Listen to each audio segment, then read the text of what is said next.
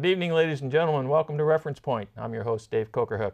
This is a special evening here on Reference Point because I am very privileged to have the Executive Director of KMVT, which is the host station where we film Reference Point.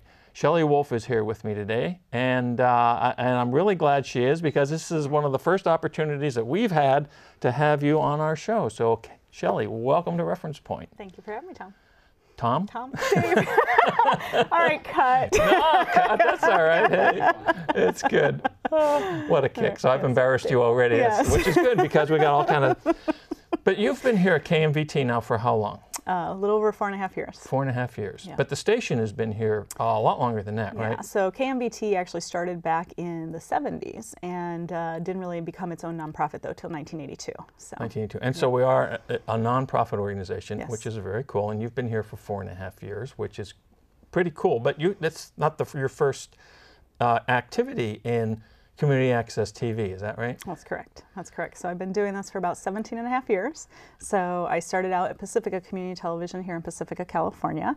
And then I was there for almost, I don't know, I guess 10 years. And then I went back into the music industry and did some sales and marketing. And then decided I really missed community television. And so I actually accepted a job up in Massachusetts running a TV station. And then 4.5 years ago, I came here. Where in Massachusetts? Fitchburg. Fitchburg. Yeah. So where's Fitchburg relative to Boston? North, so about an hour north. An hour north, straight up 93? Yep. Okay. Yep. So. See, I lived in New Hampshire for a number of years. Okay. Just outside of Concord, and so I'd make the drive down to Boston periodically because that's where you could catch an airplane. There really wasn't much opportunity to catch anything in Manchester or Concord. Yeah. So, but I didn't remember Fitchburg. Okay. Well, very cool. So. I got to spin back to something. You said something about spending time in the music industry. Tell me about that. This is a new piece of information for me. So I spent a large part of my career managing record stores, working with record labels and distribution companies. So I actually worked with artists doing sales and marketing, tour management, went on the road, traveled all over the world, making sure records were in stores when there was actually music stores. Nice. Helping get interviews and making sure that everything was going fine with their tours and products were in place when they were on the road, and got them to the radio in the morning to do their morning interviews and to their shows at nighttime. So were you doing that before your first activity in community television? I was, yes. So what brought you into Community Access TV? I was living in the Bay Area and I got interested in cameras and had been interested in cameras and filming for a long time, but just really didn't know how to get involved, and it was very pricey at the time. So at the time, consumer cameras were coming out and I wanted to start creating a documentary. San Francisco had so much rich history, and I thought, I really need to figure out how to do this. And someone said, well, have you heard of community television? And I said, no, what is that? And so Pacifica had one in its backyard, so I started taking classes, and the next thing I knew, I was there every night and crewing on shows and loved it, and got my experience that way. The next thing I knew, almost 4 years later, I was running a TV station. Oh, how funny is that? Very cool. Yeah. So are you from the Bay Area originally? No, I'm actually from Rockford, Illinois. So, oh, okay. Yeah. So. Got it. Yeah. No, I've kind of lived all over. I left there and went to Arizona, and then spent some time in Southern California, and then moved up to the Bay Area. So. Very cool. Yeah. Very cool. So has the music thing that you did, with all the activity of working with artists, with promotion and coordinating marketing efforts and stuff like that, has that served you well in your position in Community Access TV? Oh, absolutely. Absolutely. I think there was a large crossover through that. So I think, being able to prioritize and manage, different types of personalities, because in community television you're working with volunteers and staff, so there's a lot of personalities that come into play, and just a lot of time management of things that need to happen, but also just the promotion and marketing and outreach. So, you really have to have an outgoing person that can be in these types of jobs and willing to put in the hours no matter what time of day or night it is. So, sure. So yeah, absolutely. Well, I want to ask you something about Community Access TV because, I produce a show here, obviously. You're my guest today, so that's very cool. And I tell people all the time that I do a show, and I say, oh, what is it? And I try to explain this Community Access Television. You get the kind of like glazed look, and they keep thinking that we're on PBS or something like that. So there seems to be some confusion about standard broadcast TV, cable networks, public broadcasting, community access. where does it all fit together, and how do we define what community access TV is? Sure. So I like to explain it to people this way. It's really pretty simple. There's commercial television that's on the networks, right? So those folks are all looking for funding through commercialism and stuff like that. So they take commercials, they have ad space, they they're on TV based on viewership and dollars. So you have PBS, who is an educational channel, but it's still funded, grant funded, and also has some federal funding that does come into it. What makes community television and what we do very unique is it really is the only outlet out there that is uncensored and provides a voice to any community member. So what that means is that in 1984, when cable companies were coming into communities, they were asked to rent the right-of-way space, basically, to the cities, and they had to pay a fee to the city to run their cables. Oh, okay. And part of the FCC said, well, if you're going to do that, then you need to also provide channel space for the community voice, because you're running into a community. And so the great part is that the FCC fought for that, and the communities accepted that and wanted that as well. The side part of that was a lot of cities didn't want to run the channel. And so that's how many of us all became nonprofits. It's because the city found someone locally to say who's going to run these channels. So as I mentioned earlier, KMVT was around in the 70s, and how we were funded at that time was very different than how it's funded today, because what happened is local cable providers were providing grant money. So as a producer, you would have applied for a grant to be able to create programming instead of having an open facility where you could come and produce programming. Okay. So you had to basically apply for a scholarship or a grant, and if you were awarded, then you could go create a TV show.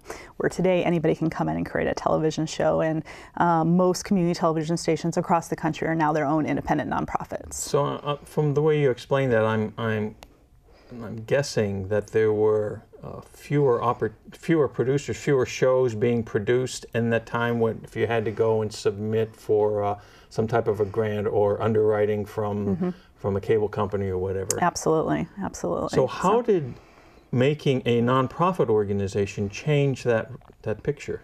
Well, that picture changed because what happened is the money that was being paid into the cities, larger cable companies were coming in at that point, and so they weren't local or cable companies, but they became larger organizations. And then again, based on the rulings that were passed, in order to run their cables, they basically paid a fee to the city. And those fees were then dictated that a certain percentage had to go back to a community voice. Okay. Well, the cities didn't want to manage that, right? Because it can become very ugly. Like sometimes people want to speak out against the cities or, say things. And again, there's non-censorship. So this was something that cities said, well, we don't want to manage, but we support the fact that people should have a voice. So, if there's someone out there that wants to run these organizations and build them, then they left it to the community to do that. And so luckily we had many pioneers throughout our country who did that. And one thing that was very exciting about Pacifica Community Television, it was actually the very first West Coast TV stations that became a public access or community television station on the West Coast. Oh, well, that's cool. Yeah. That's very cool. So they actually won an Emmy back in the 70s for a big flood that happened here in California. So, wow. Yeah. So. Well, that's interesting. Yeah. So now, do the cable organizations still provide funding to the cities for the right of, the right of use? Yep, they do, and it's just structured differently. So, it's interesting because as cable companies become more conglomerates and as media is changing and how we correlate it, they are now considered a public utility, right? So anybody can now become a cable company if they have a telephone license. So that changed in 2006, and through something called the DIVCA Act, which was the Digital Interchange Video Act, I believe it's called. And so what that did is basically said anybody that comes into business or wants to become a community television station after 2006 received capital money, but they don't get operating funds, right? So we were kind of grandfathered in under some scenarios that allowed us to still have working contracts that allowed us to do work for hire. And so through that, the cities then basically take the money and are replacing it with work to hire services so that our money's not capped. Now there's places like San Jose, for example, where their money's capped, and so they have millions of dollars for capital and new equipment, but they have to go and raise all the dollars for operations of the organization. Interesting. Yeah. So each station will have a slightly different thing that they have to deal with in order to provide the funds necessary to run the station, to get the equipment and stuff like that. Well, that and also different states. So for example, California through the DVCA Act is really one of, I think, 3 states that has the DVCA Act in place, which meant that it turned over local franchising to state franchising. So which actually is not a good thing because it can be conceived as a good thing or a bad thing, but many of us look at it as a something that can be detrimental, because what happens is then the local community doesn't have any control. So as a city themselves, they have no control over how the quality is, or making sure it's run by the state because and it's not the run state. by the city. Exactly. Okay. And then you have conglomerates like in the East Coast, for example, where state is very adamant about preserving community television, and so they actually have community access station almost in every single community. Really? And if any cable company comes in, any contract that exists, the next contract has to match that contract. Wow. So again, each area is very different. Parts of the country have a different understanding and feel for it. So why is community access or public access, whatever the right terminology is, why is it important? Well, it's important because it's allowing people to have a voice, right? So what happens is I think that we live in a media-rich world, but the challenge is do people really have a voice? So, when we watch election coverage going on, or we're watching, talk shows and stuff like that, it's all very regimented towards different parties and different things that people want you to hear. Right. The thing about community access, community media, public access is that people actually have a voice. So like tonight you get to have a show and you can talk about whatever you want. So that doesn't exist anywhere else except for if you were to put something on YouTube. So again, it's really providing communities and residents a place to have a real voice on the community channel so that the world can see it, right? Or at least your community can see it and hear about what's happening in your community. So like when we talked about like the DVCA Act, for example, whether it was good or bad, when that came in, just throughout California, we lost almost 200 channels. Whoa. So, those are ways where, again, you're now shutting down the amount of voices that can be heard on a channel, so which can show detriment. So how, with the advent of the internet and the proliferation of all kinds of I don't know what you want to call it, but you can find conversations about almost anything that way. How does that correlate to what we're doing here through this medium? So I'd say it's very similar, right? So, and that's another thing that, sometimes gets looked at, like, well, you don't need a community access station because everybody can put content on the web. Well, I think one of the things that makes community access unique is we provide a training ground. So we're not just, put your message out there, it's also providing training. So here at KMVT, we pride ourselves on, providing all types of media training. It used to just be television, but I like to look at what we do as just one aspect. So the television side is really one aspect of what we do. And the other aspects is we have a real educational forum. So, we train adults how to, work in a studio environment, how to, look at the media that they're watching and evaluate it, how to make good content. I mean, everyone likes to think they're a videographer now that, everybody can afford a camera and, there is YouTube. So how do you help them understand, like, there's an importance about lighting or the audio or, not crossing certain lines when you're shooting and that sort of thing. So we get to do that. And then we get to work with youth. I mean, we have a very robust youth program doing summer camps where we see over 350 kids a year. Wow. And through that, we get to help educate them because, again, they're going to use media in any form of life that they go into or career that they go into nowadays. So yeah.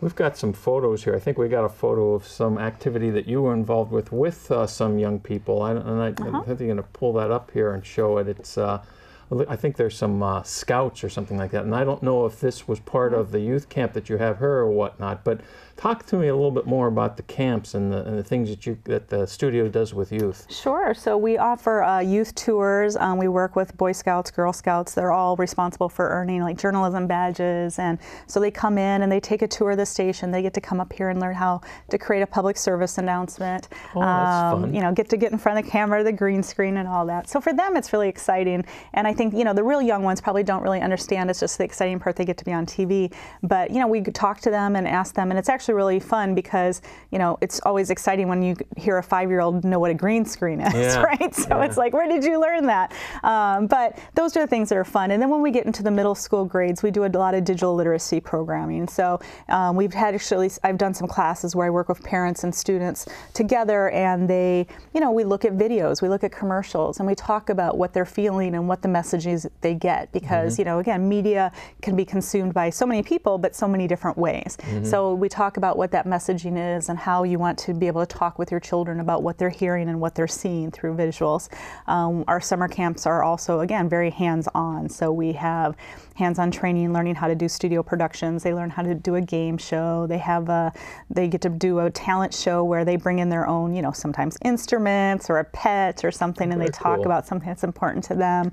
And then we have advanced classes beyond that. So they're like, as an advanced camp, we have a claymation class, so they get to do stop motion animation. Yeah, that's fun. So, well, I've had, over the time that I've had the privilege of doing the show, I've had several young people who were in, you know, high school age that were members of the crew and have moved on and are into college and they're doing some stuff in media or journalism or whatever, and it's really kind of cool. Yeah. I want to go back to something that just, you know, you've mentioned it several times about allowing community access TV, allowing people to have a voice, and that you, a couple of times in the mentioning it, you used the word censorship and lack thereof here. So how does that really play out in this kind of an environment? I mean, there are certain things that you supposedly aren't supposed to do on television or any kind of thing like that. And what are the limits? Are there parameters? How do you have to adjudicate that? Sure, there are parameters. So the FCC has put parameters in place, and basically they're focused more towards PBS channels. So we do focus on that. You know, there's no slander, there's no you know, porn on TV, there's no you know, libel. So I think what it really comes down to is there's no call to action, but as long as there's nothing that's hurting anybody or deceiving anybody, then that's where it's at. So, you know, luckily here we haven't really had to deal with any issues that's arisen, but this time, again, we're not sitting here to censor your shows, right? So it's just, here's the rules, and when we do our training with our producers, you know, we give them the guidelines, and they have to sign off that they understand what the FCC rules are and what we're bound to. So, but again, it's much more open. Wild West. It's not the wild, wild west, but it is much more open than any other commercial television even. So. Cool.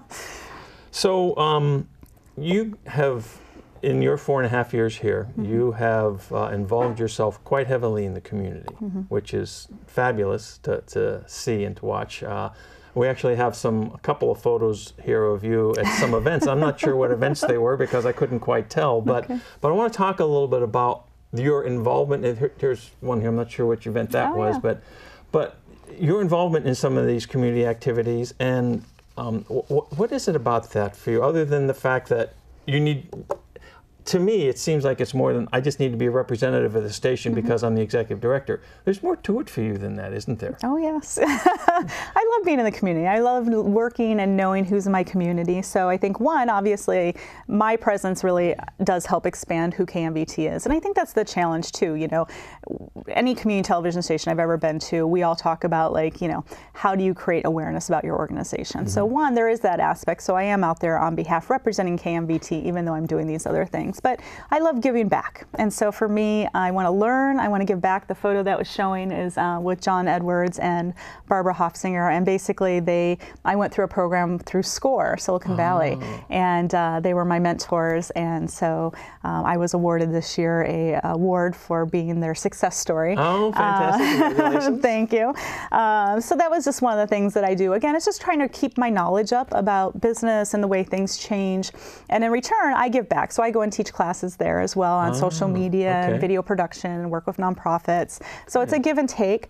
There's another one. What was this event? So this was the Create TV Awards. So Create TV has a community access station as well. And Annie Folger, Annie Folger's next to me. She runs Mid-Peninsula Television. And, you know, we all collaborate together and do work together. And so this was the Create TV Awards, and people submit their video content, and it's one of the big fundraisers for Create TV each year. So You've been presented with an opportunity. I have. And I'm very excited for you.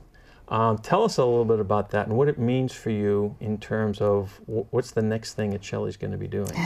Sure.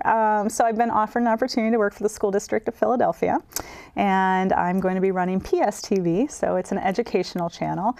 And the really exciting part is I get to build it from the ground up. So it's been a station that's been stagnant for quite so many years, and they're looking for someone to come in and build it and bring students back into it and provide some life to it. And I'm very excited about the opportunity, because I think one of the things that I am really good about when you talk about me being out in the community is I'm able to walk into communities that I don't know and really get to know the community and build something from that and utilize my resources and my knowledge, and I love building things. And I think that's what's been really exciting here at KMVT is that, you know, I came in with a goal and a mission. We needed new equipment, and we needed to figure out a way to raise some funds to do that. And so my team and I, you know, we came up with a plan, and, you know, they did the day-to-day, and I was able to go out and fundraise and really make community connections. And, you know, now we have all this beautiful equipment that our volunteers get to work on. So you achieved your goal? We achieved our goal. And I can tell people that the equipment is fabulous. We got new cameras, we got new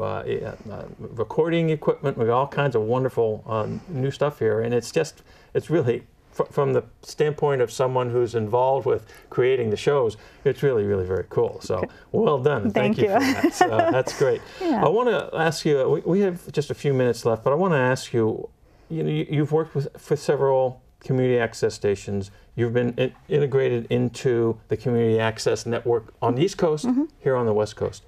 What is it about KMVT? Is there something unique? What's unique about us?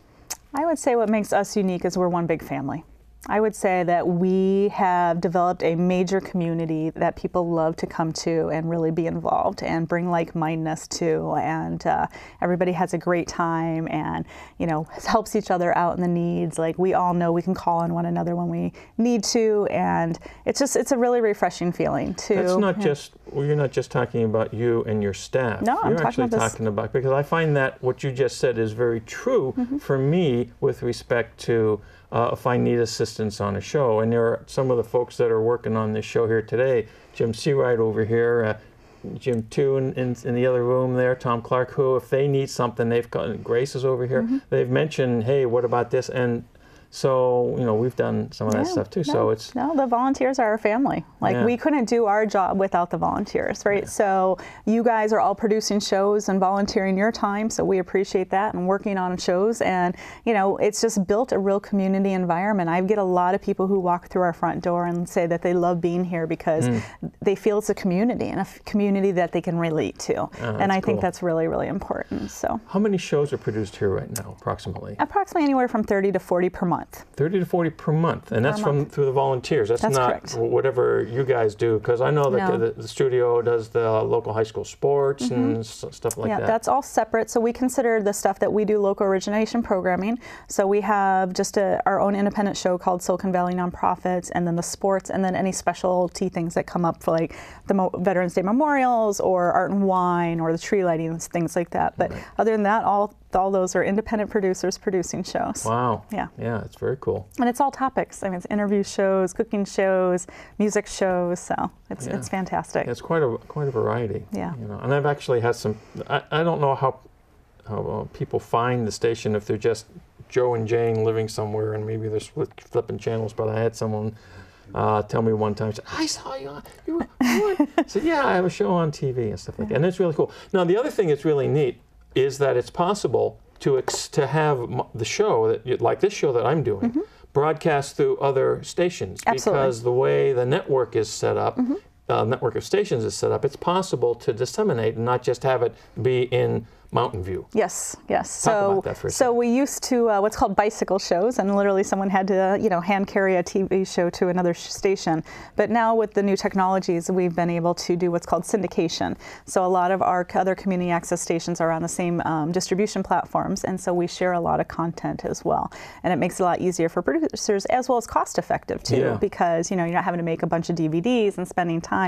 You upload it, we syndicate it. And what's nice about it is that there's many stations across the country country who don't necessarily have a lot of producers or looking for shows, maybe like Reference Point, that highlights different topics that aren't just local centric, and they're able to put your show on the air, and you get seen all over the country. So, yeah, that's very cool. You know, and then one of the things we've done here is really pride ourselves on looking at different platforms, right? So we're on Roku, and you know that goes out to the world of over 500 million people, I think they say, that has a Roku box. And then, you know, we've got our YouTube channel, which, yeah, we just really started promoting in the last year, and we have almost 5 million views on our channel. And nice. so, you know, we're very excited about that. That's very cool. Yeah. Very cool. So you've got this new opportunity. You're going to be taking advantage of that, which I think is fabulous, by the way. I'm real excited for you. Thank you. We're sorry to have to lose you here, because you've been a real wonderful force here. And I have to say, everything you've said about building this community sort of thing is demonstrable. So thank you for that. So, but what do you want your legacy to be here at KMVT? Wow, that's the tough question. I don't know. I just think that I hope that my legacy is that I was able to bring everyone together and expand our offerings, and to, you know, I hope that it carries on. Yeah. Yeah. So. Well, okay, that was pretty simple. I thought it was going to take a little bit longer than that to explain that, but that's, and I think it will. I mean, you've really got something started here. But I understand that you're not over the next period of time here, or several months while this transition is taking place, you're going to be plugged in. I will be plugged in. I want to stay as involved with KMVT as I possibly can. So this has been, I hate to call it my baby, but in a lot of ways my baby, right? So, you know, I care about KMVT a lot, and you know, taking this job was it was a tough decision, but it was also, I knew I needed a new opportunity that allows me to continue growing. So is there some kind of support from the team, the groups that you've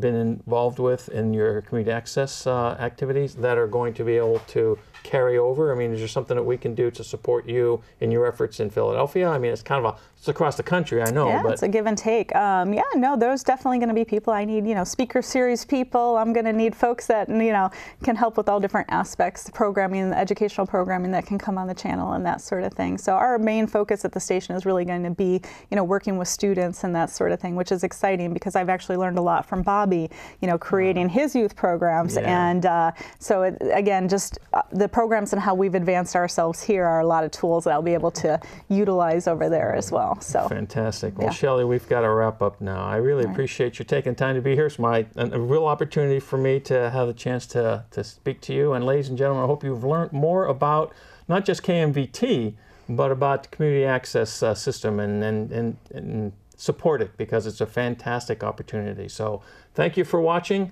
We'll see you next time on Reference Point. Thank you, Dave.